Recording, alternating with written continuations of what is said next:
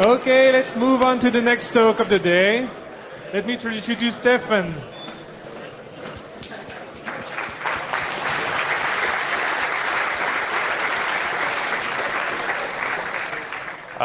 Afternoon, everyone. Thanks for taking your lunchtime to come and listen to me talk today. When I submitted this talk, or after I submitted this talk, I realized that the title of the talk was pretty generic, and in theory, I could come in here and talk about pretty much anything I wanted to.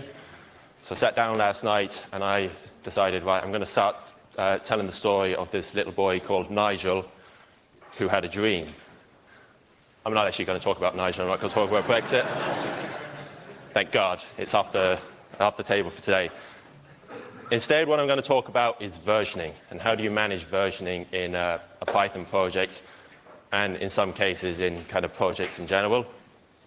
This is going to be mostly focused at people that are packaging their own projects, so libraries that you're submitting up to PyPy or whatever. But some of the things I'm talking about here today will be useful for basically anyone working on software, whether it's a web application or a library or something else entirely. For each of these, I've broken it down into 3 different sections, and each of those I'm going to break down into 2 sections. I'll get into that in a second. Before I do that, I should probably introduce myself. I'm Stephen. I work at Red Hat. I've been working there for about 3 years. Still don't have one of those cool red hats. I'll get one eventually. I work on OpenStack and have done since before I joined Red Hat. For anyone that doesn't know what OpenStack is, it was the cool kid on the block until Kubernetes came along and stole our lunch money. As a result, one big difference though between OpenStack and Kubernetes is that OpenStack is almost entirely Python. The contributions that OpenStack has made to the Python ecosystem, I'd say, are pretty significant. As a result of my work on OpenStack and kind of spare time stuff, I've ended up contributing to and maintaining an awful lot of Python projects, and I've used a lot of the tools that I'm going to talk about here today in those projects, either by choice or it's been forced upon me. So before we dive into the actual tools themselves, a quick kind of recap on versioning and what do I mean about versioning and managing change and stuff. So you probably should care about versioning if your software has users, if it's something more than a script sitting on a server somewhere or on your local PC, and if it's something that you're expecting to change or evolve over time, so you're planning to add or remove functionality. And from the Python perspective, versioning number-wise, we're usually referring to this PEP from a while ago, which specifies version identifier strings like this. Most of the time, you're not going to use all of this.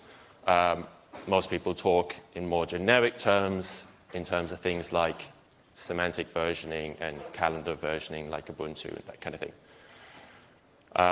Basic idea behind versioning, of course, is that your users should know when you've introduced changes into your code, when you've gone and removed some functionality that they may have relied on previously, or you've added some cool new whiz-bang feature that you want the world to know about. So I promised 3 different kind of focus areas. The first of these is packaging. So again, this is mostly useful for people that are packaging up their own libraries and publishing them on PyPy. I'd imagine that most people that have written packages have ended up using setup tools to do that. Obviously a replacement for the legacy distro tools project. There are cool new kids on the block here with regards to things like poetry and flit, that kind of thing. I'm not going to talk about those today. Instead, I'm going to talk about 2 kind of plug-in projects that exist for setup tools that you can use to kind of help make your life easier.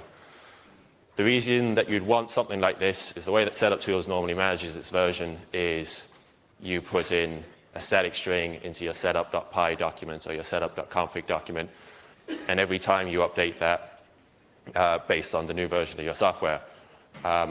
There's an infrastructure management track here, there's an automation track here, and there's a couple of tracks in Janssen, with the idea being that developers don't like doing stuff manually when you can automate the process.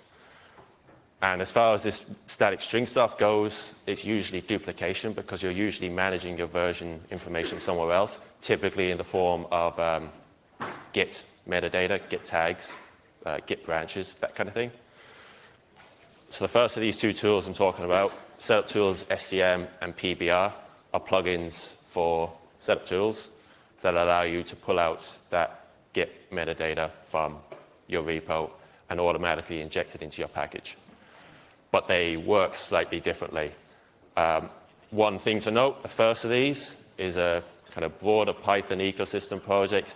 The other one is an OpenStack project that's used across pretty much every single OpenStack project, and anyone else that wants to use it. I use it in my own projects quite a lot. Setup Tools SCM is by far the simpler of the two. You say that you sort of put it in as your requirement for the setup stage of your package, and you set this Boolean config option saying whether you want Setup Tools to do your versioning for you. And as soon as you've done that, it will go and it will figure out what version of your package is, inject that into your thing, and then when you go to build your tarball or your wheel or whatever, all of that stuff will happen magically for you, which is all lovely.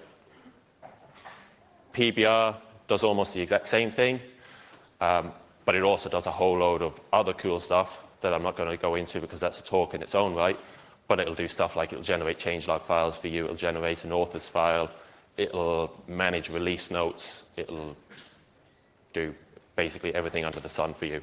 Whether you want it all or not is a different matter, but very, very powerful tool. And the main advantage, like I said, of using these tools is that you can just completely forget about versioning from the perspective of actually having to hard code some strings somewhere. You just tag your package, you build your tarballs, and you push them up to PyPy, and you are done. All very nice and handy.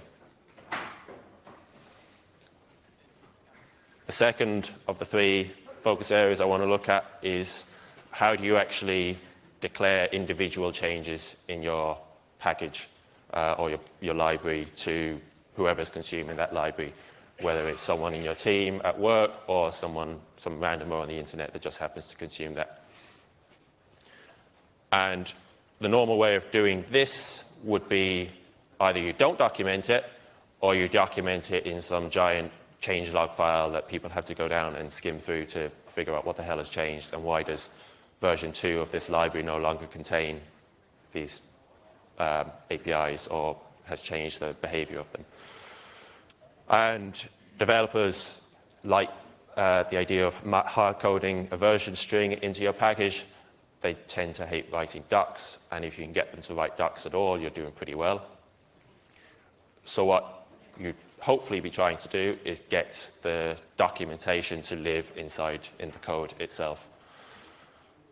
And this is what projects like Django in the previous talk and other tools like Sphinx do themselves. They have their own custom tooling built around the warnings framework, where you import something and it's deprecated in Django 2.2 and then removed in Django 3.3 or 3.0, you'll see a warning pop up when you try to use that API saying this still works, but it's going very soon, so switch over to something new. And you can go and reinvent the wheel, you could go do all this yourself, but why would you do that when there are tools out there that'll do it for you? So once again, we have two tools. First of these is one that's for the broader Python ecosystem, and another one has been developed within OpenStack to serve a similar purpose. As with the last one, I have a clear preference, which I'll try to not highlight too much.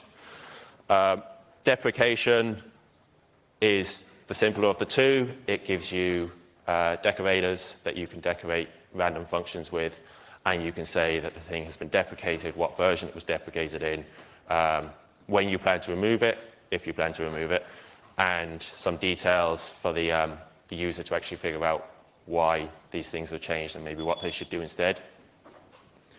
You go and you run this code, and you'll see warnings like this popping up in your code. Exact same kind of thing you'll see if you've ever worked on Django or if you've ever used Sphinx from an extension perspective. Very simple, very easy to use. Debt collector initially looks very, very similar. Again, a removal version, some messages to help inform the user as to what's actually changed. and the behavior looks almost the same. But it also lets you do things like move modules between different places, move classes, that kind of thing. So you decide that you want to move your compatibility module under the utils module. You can do that. You can put in an alias essentially in the old place, move all the code across, and then eventually remove that alias once everyone has had time to switch over.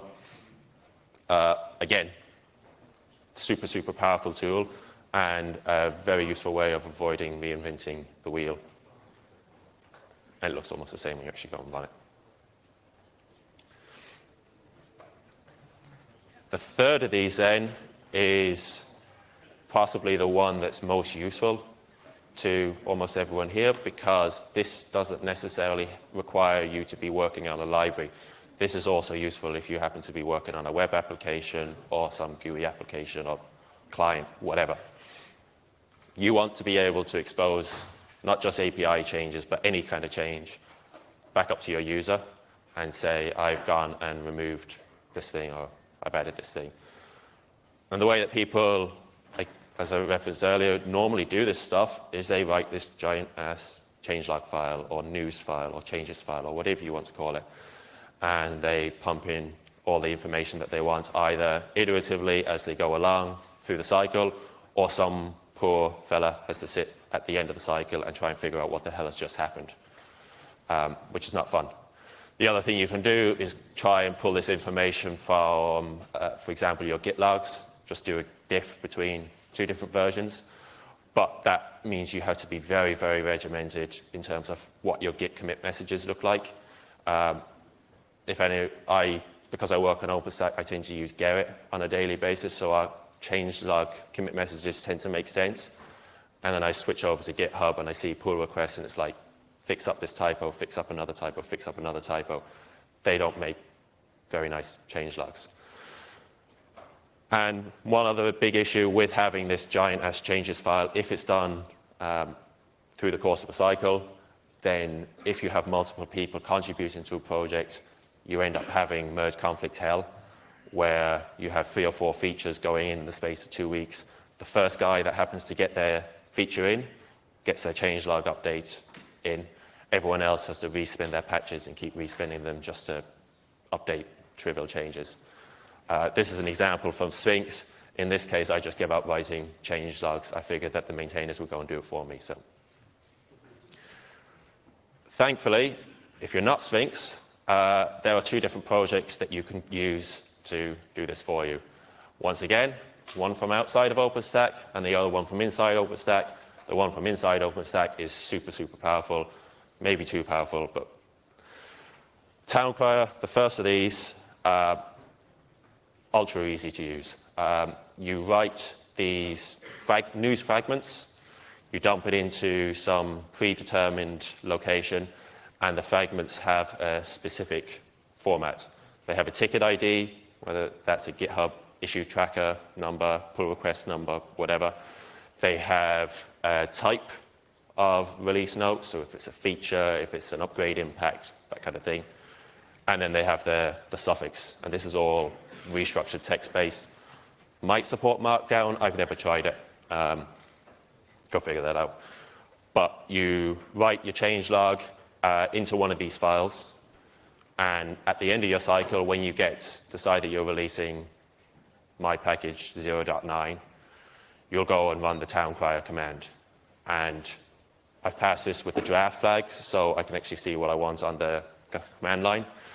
But what that will do is it will read all of those fragments, and it will go order them accordingly, squash them into one giant news file, and dump that out into, again, a pre-configured destination.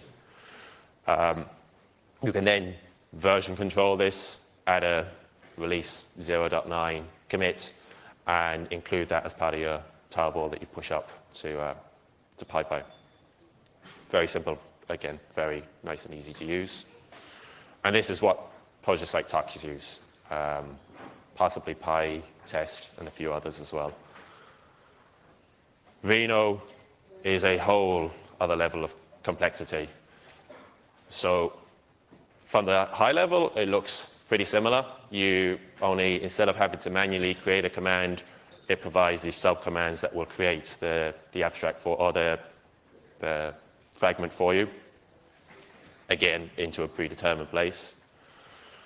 And that's a YAML file with restructured text snippets inside. So you can have a release note for a particularly large feature that has, for example, it adds a new feature, it deprecates an old feature, and it also has some upgrade impacts that people deploying this library need to be aware of. But you don't actually need to go and combine this thing at the end of the cycle, because Reno is smart, and Reno is aware that you're using a Git repo.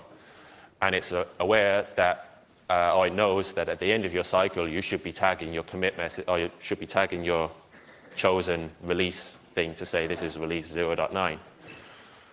And if you go and run Reno, you can specify a particular version, and it will skim down all the way through your Git tree, and it will figure out which of these release note fragments you have map to a given release.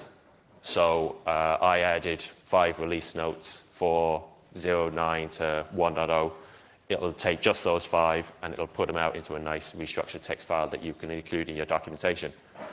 And it provides stuff like Sphinx extensions, so you don't need to actually worry about having to go and generate that file manually. You just put in the directive somewhere. And yeah, it's just nice, and it just works. The only time Reno breaks down is if you do what Sphinx does, and they have stable branches that they decide to merge back in on a periodic basis. Then Reno gets confused with like circular dependencies and that kind of thing. But generally, the way that I'm used to projects working, you decide that this is going to be my stable release, and you branch off, and you just cherry pick bug fixes as you're going along. And those bug fixes just happen to include release notes. So your stable branches get all the new release notes for all those bug fixes that you're backporting. And like I said, this is what we use across the entire OpenStack ecosystem now. So this is an example of release notes from probably Nova, maybe something else. And as you can see, we didn't write this single page. This is all a whole load of release note chunks that people have contributed as they've gone and worked on these features. And at the end of the cycle, the thing has just been automatically generated, and will continue to be automatically generated every time we build our docs. And that's Towncrier and Reno. And with that, I'm going to return to our regularly scheduled broadcast and get back to talking about Brexit. Kidding. So yeah, quick wrap up. Versioning 101, 3 kind of focus areas, how you can use your packaging to automatically version your software through your packaging, how you can indicate to consumers of a library that you have made changes to the API of that library, and then finally, how you can go and document these changes to both API consumers and everyone else. And with that, thank you very much for coming.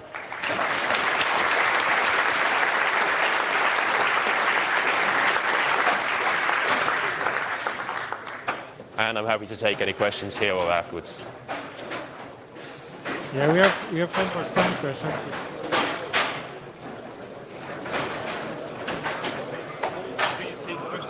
I'll take questions, yeah. Yeah, we have time for a few questions if you're interested. Just raise your hand. And please exit the room quietly. Okay?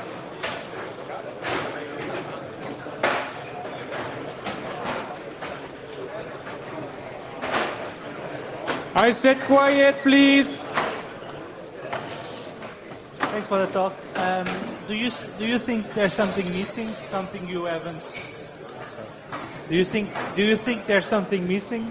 Some tool some process that is still broken, and some tool that you feel like you haven't written yet? So, I think the question was,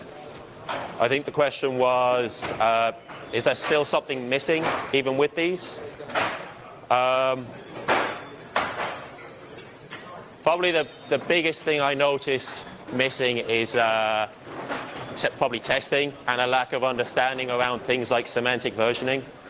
So it is quite common, the way that we do release of version package management in OpenStack is we use constraints. We say, this is the upper bound on every package that in OpenStack that you can use. So tux cannot, well, not tux, but deprecations cannot exceed version 2.0. And at some point, we will decide to bump 2.0 up to 2.1. And quite often, for random packages, 2.1 removes a feature. And it shouldn't, because 3.0 should be the feature removal version. So I guess, yeah, a lack of testing and a lack of understanding, but that's softer issues that I don't think libraries can really help you all that much with. If you know how to do semantic versioning properly and you remember to make sure that you bump your version when you remove something and whatever, then I think this gets you 95% of the way there to what you actually want.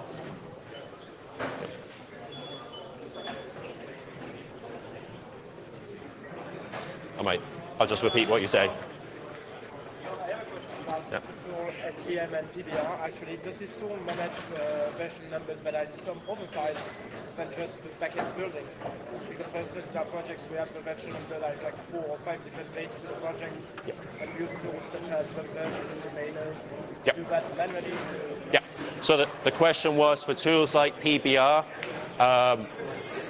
do you have the ability to get the version elsewhere in the project instead of it being statically?